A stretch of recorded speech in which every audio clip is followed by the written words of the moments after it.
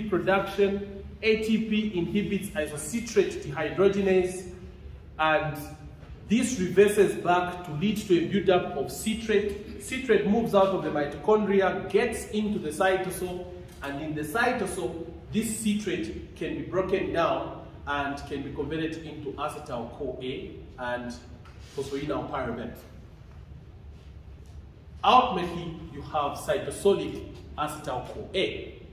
And this cytosolic acetyl-CoA is the same one that is going to undergo fatty acid synthesis, the process that we well explained previously, and it is also the same one that is going to undergo cholesterol synthesis. So, reactions of cholesterol synthesis. The reactions of cholesterol synthesis, the first few reactions in cholesterol synthesis would actually look about the same as the reactions that you're going to see in ketone body production. However, you and I know that the primary difference is that ketone body synthesis is occurring in the mitochondria. Also, ketone body synthesis is occurring in a circumstance where you are starved. Remember, you would be starved, then increased breakdown of fatty acids produces a lot of acetyl-CoA in the mitochondria. Then to free the CoA, ketone bodies are going to be synthesized, right? However, cholesterol synthesis is occurring when you have consumed a lot of carbohydrate. And this is now happening in the cytosol while the synthesis of ketone bodies is in the mitochondria. So cholesterol synthesis, much as it occurs mainly in the cytosol, it does have an interface where it also gets to be produced partly in the smooth endoplasmic reticulum. And it may use some of the enzymes in the smooth endoplasmic reticulum, which would exist in some cases as transmembrane proteins. So, cholesterol synthesis, how does it start? Again, it starts from acetyl-CoA. So you would have acetyl-CoA, which came from the citrate, and two molecules of acetyl-CoA are actually going to combine with each other in the cytosol. Once these two acetyl-CoAs combine, similar to the initial reaction that we talked about in ketone body synthesis, you would notice that there would be a CoA going out, and ultimately there will be production of acetyl-CoA.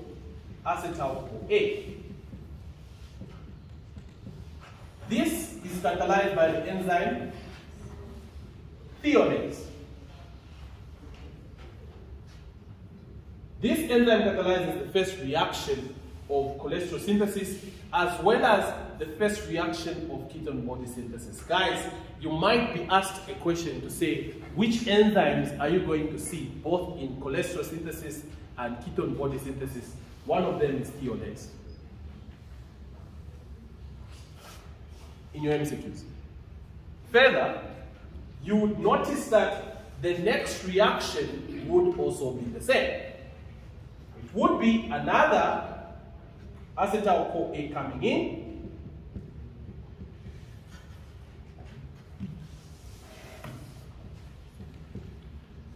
that acetyl-CoA comes in, CoA goes out, and your end product is going to be a hydroxy methyl glutaric CoA.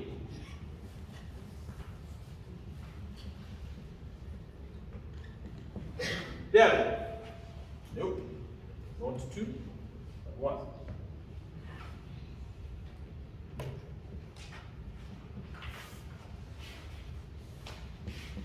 It's correct. 1, 2, 3, 4, 5, 6. 1, 2, 3, 4, 5, 6. Correct.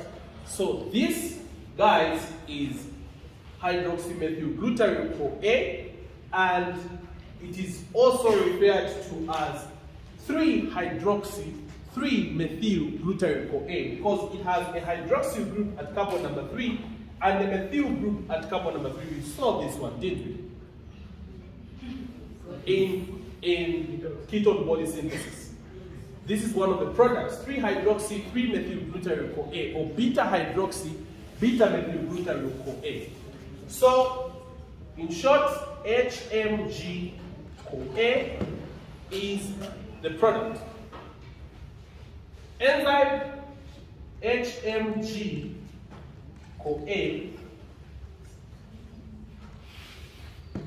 synthase, and as this reaction is occurring, there is also water that is going to come in. It will allow the condensation of acetyl-acetyl-CoA, which is here, acetyl-CoA, and acetyl-CoA. This, friends, marks the point at which the similarity between cholesterol synthesis and ketone body synthesis seems to end. In ketone body synthesis, you discover that there is going to be a layers that will come in, removing an acetyl-CoA, producing an end product, cetoacetate goes down in ketone body synthesis. However, in cholesterol synthesis, this hydroxymethylglutaryl-CoA, which is produced, is actually going to be reduced. Again, we emphasize that synthesis or biosynthesis of these molecules would require the presence of a common reducing equivalent, which is NADPH+.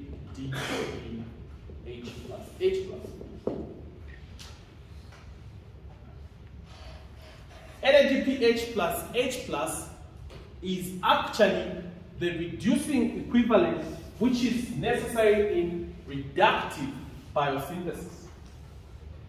Alright? Plus H plus.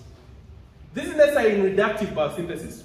Formation of lipids requires NADPH plus H plus. Formation of cholesterol also requires the presence of NADPH plus H plus. Is that clear? Is this okay? So the next reaction is that this cholesterol is going to be reduced by 2 molecules of NADPH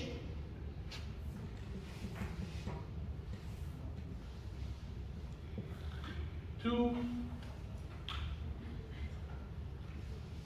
make this clear. Like that. These are actually going to reduce your hydroxymethylglutaryl-CoA, and they are going to produce a molecule of mevalonate. In the process, the CoA comes off, and the release of the CoA is the one that would be necessary to drive the production of mevalonate in this case. So this CoA comes off, and the end product also with 6 carbons, 2,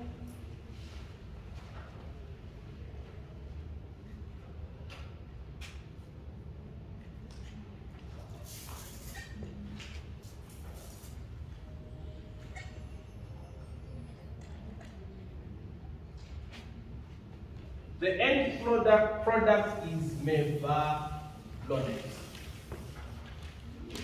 Mevalonic acid. That will be the production of mevalonate, which involves a reduction reaction. You may be aware the reduction reactions would mainly be catalyzed by enzymes which we call reductases. So the enzyme that will catalyze this is hydroxymethylglutaryl-CoA reductase. Guys, I'm pleased to tell you this enzyme is very necessary. It's the most important enzyme and critical enzyme in the regulation of cholesterol synthesis. Hydroxymethylglutaryl-CoA reductase is the committing reaction to cholesterol synthesis. It is also the enzyme which is regulated during cholesterol synthesis. Also, you should be pleased to know that it is this same enzyme that is inhibited by the group of drugs called the statins. The drugs that are given to people who actually have high cholesterol. They inhibit the enzyme hydroxymethylglutaryl-CoA reductase. So if you're asked the question, which enzyme is inhibited during cholesterol synthesis by statins, it's going to be hydroxymethylglutaryl-CoA reductase to prevent the production of mevalonate. All right? Yes, now that the mevalonate has been produced, I want to just go ahead and show you some of the few other important reactions that will actually occur to ultimately produce cholesterol. After all, you started with a molecule which has 2 carbons. You're probably wondering, how then does this lead me to a molecule with about 27 carbons, right? So far, after these condensation reactions, you had acetyl-acetyl-CoA, which had 4 carbons. You bring in another acetyl-CoA. You have hydroxymethylglutaryl-CoA, which has 6 carbons. So far, you know where these 6 carbons have come from. And at this point, this molecule also has 6 carbons. Right? The next series of reactions would actually lead to production of another molecule which requires the presence of 2 molecules of ATP. ATP, ATP, ATP. So 2 ATPs are actually hydrolyzed in order to drive the next reaction. And what is going to happen is that the phosphates that came from here are going to attach to mevalonate, and they will actually attach at carbon number 5, and the end product is going to be called 5-pyrophosphomevalonate. 5-pyrophosphomevalonate because there are 2 phosphates attached in a pyrophosphate to mevalonic acid. So the end product will have phosphates there, and here it is.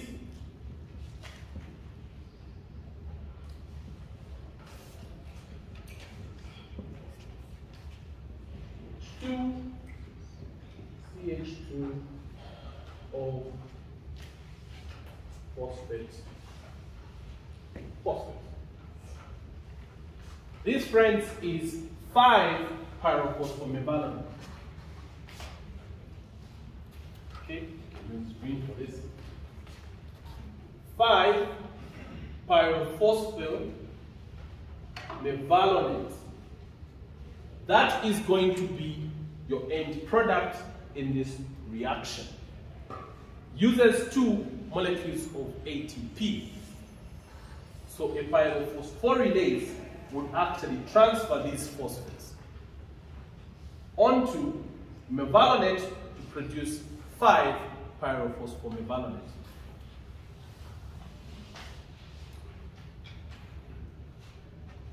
The next reaction is going to be a decarboxylation reaction, and this decarboxylation reaction also is an active reaction. So it is going to remove this carbon dioxide as it occurs, and it uses ATP as well. The end product is called isopentanyl pyrophosphate. It's a decarboxylation reaction, and because it's a decarboxylation reaction, the number of carbons that are going to remain with here are no longer going to be 6, they are going to be 5. And since this reaction here, we have seen it before a number of times, please allow me to remove it. Okay, thank you.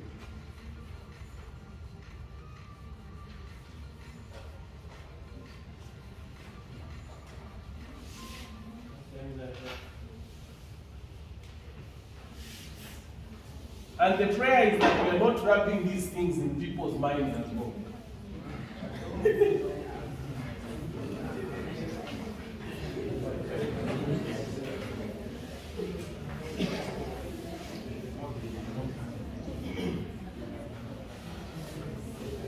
Imagine somebody saying, no, don't worry, they are already not there.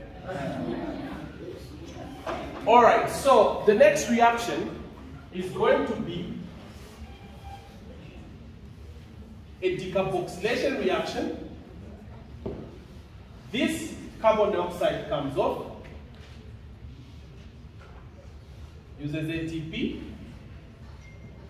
ATP, ATP, plus a phosphate in order to drive this reaction. The end product of this reaction is actually not going to have this thing here, and it's going to be something like that.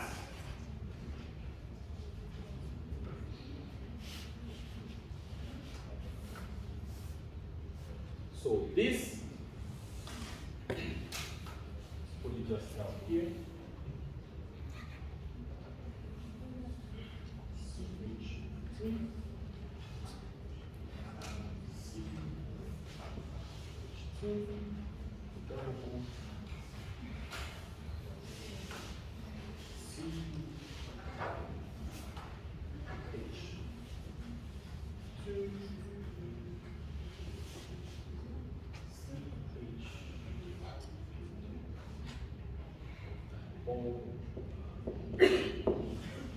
One, two, three, four, five. Yes. So this is what is going to be a result of this reaction. We just remove this energy reaction. So this end product here is referred to as isopentanyl. Somebody told me about my good handwriting. Isopentanyl pyrophosphate. Guys, is this visible finally? Oh, thank you. Isopentanyl pyrophosphate. You need to check the video. Sorry? Visible, yes. It is, huh? You check the video. Yeah, interesting. So, isopentanyl pyrophosphate, this is referred to as a nonlinear isoprenoid. In fact, isopentanyl pyrophosphate, particularly, what this is, it's the source of most of the molecules referred to as isoprenoids. Example of isoprenoids include nonlinear isoprenoids like dolicho, which is necessary in the process of protein folding, and also it includes what is called ubiquinol or coenzyme Q. If you remember in the electron transport chain, we made mention that there is an intermediate of cholesterol synthesis which is necessary for production of coenzyme Q, right? Therefore, if there are problems in the production of cholesterol, such as some of these autosomal recessive disorders that might lead to perturbations in the production of cholesterol, you will discover that some of these intermediates may not be produced, and ultimately it would affect the production of coenzyme Q and energy production. An example of them is what is called, is this Smith-Lamley-Ortiz syndrome? That syndrome has the ability to affect the production of cholesterol, particularly if the part where it affects the production of 7-dehydrocholesterol, 7-dehydratase. 7-reductase. That enzyme does not get produced, and hence the production of cholesterol is actually affected. So there could be some reactions or some disorders that could lead to perturbations in the production of cholesterol, and as such isoprenoids cannot be produced, and when they are not produced, their end products cannot actually be produced. Dolicho, if not produced, protein folding could be affected. Ubiquinone, if not produced, energy production is going to be affected because coenzyme Q cannot be produced. Are we together? At this point, because of the decarboxylation reaction, you would notice that the end product that you have here is actually no longer going to have 6 carbons, but it will have 5 carbons. So isopentanyl, as the name already suggests, isopentanyl pyrophosphate has 5 carbons. Next reaction is isopentanyl pyrophosphate gets isomerized. Allow me to just abbreviate this as IPP.